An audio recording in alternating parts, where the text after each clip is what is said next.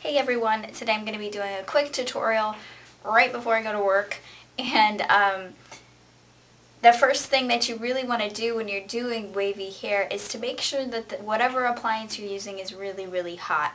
I've learned this from a lot of experiences with this one that I got, and it's just one of those things where you can't expect a $15 piece of equipment to work very good if you leave it on for 5 minutes. It's not a chi.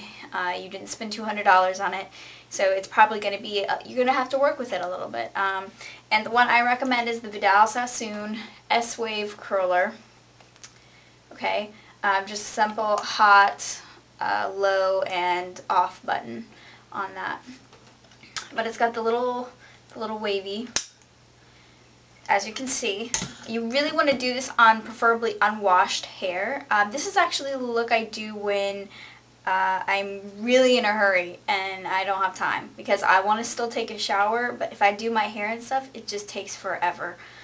So this is the wavy hair that everybody seems to keep requesting I do a tutorial on. So I wanted to make sure I did this, and today was just the perfect day for that. So this has been on for 30 minutes. I usually just go ahead and shower and then put my makeup on with this still on, like heating up. The hotter the better. You can leave it on, I think it needs to be on for at least 15 to 20 minutes, in my opinion.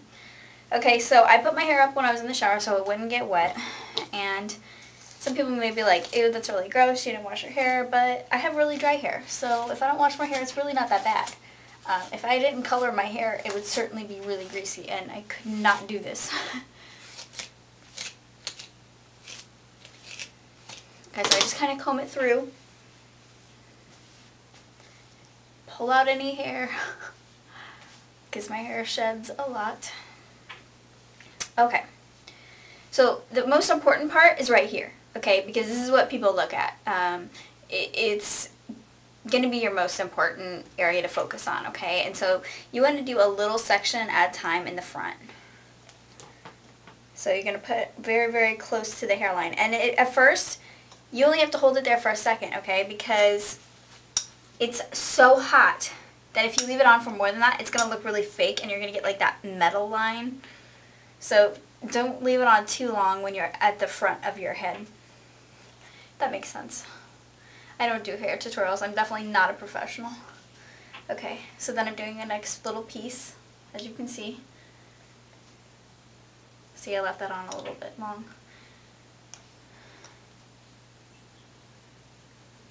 And I'm focusing like up here to begin with. It doesn't have to be like really, you know, like logical. Like it doesn't have to be specific.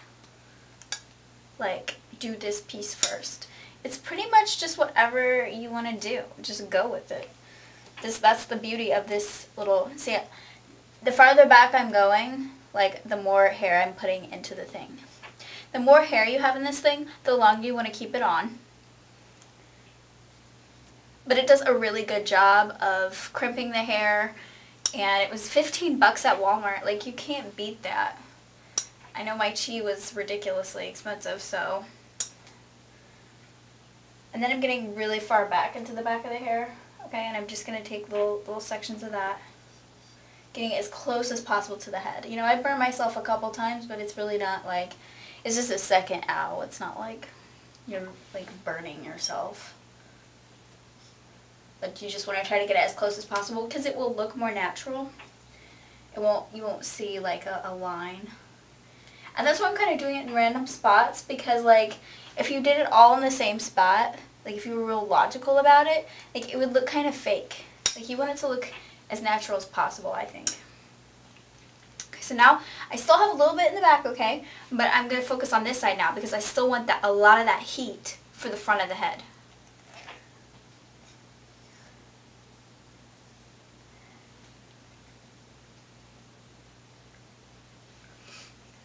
Also, you don't want to go over the same spot twice. Like, you want to hold it for a second and move on. Hold it for a second and then move on. And the S wave, like, you'll feel when it goes to the next section. Like, I really don't know how to describe it to you guys, but if you watch closely here. Holding it. moving it down an inch or two, moving it down. You have to make sure the hair is straight on this thing. If it starts to, you can't just like pull it through. And that's another thing, you can pull this thing through your hair if you don't want that really crimped look like I'm going for. Like, you can experiment with this thing. There's a lot of different things you can do with it, but I really just like to do it this way. This is the fastest way for me to get ready. And if you see that it's not like crimping as much, like, you can go ahead and just keep it on longer. I mean, it does the same thing. Because, like, if you don't heat this thing up, you'll have to hold it for 30 seconds in each spot to get the same effect. Okay, so heat it prior to using. Just trust me on this one.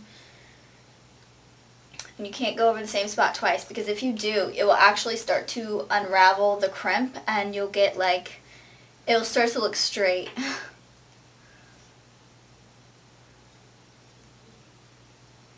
So just pulling it down an inch at a time. I'm sorry, I'm not very good at these tutorials. I'm trying, I really am. It's hard to explain what I do. And just make sure you get to the very bottom of the hair and make sure everything is crimped. That's really the key, is just getting everything. And if you have those like little hair clippies to pull your hair up, if you want to section off your hair, you can go ahead and do that. I don't have those, and I have very thin hair. So it's really not necessary for me to do that. I'll know if I get all my hair. I have very, very thin hair. And then you can always go back. Like, if you see like an area, like this area needs to be a little bit more crimped, you can go back. But you just don't want to keep going over the same spot over and over again. Like, if it's already crimped like this.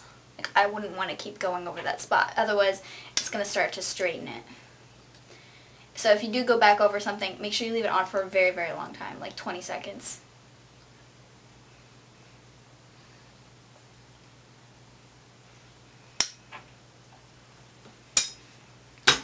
And it's okay if it's just slightly wavy in the back.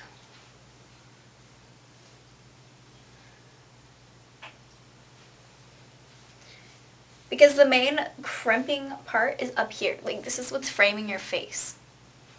Okay, after I'm done with that, see how easy that was? After I'm done with that, I'm just going to take some sort of volumizing spray or waving spray. This is a Beach Waves from Fakai. This was part of their summer collection. This is the best thing in the whole world, and look how much I have left. So I'm going to have to go out and buy some more. I just spray that all over my hair, and then kind of mold it, kind of fluff it up how I want it. You could even tease your hair in the back if you wanted to get it a little bit more full looking.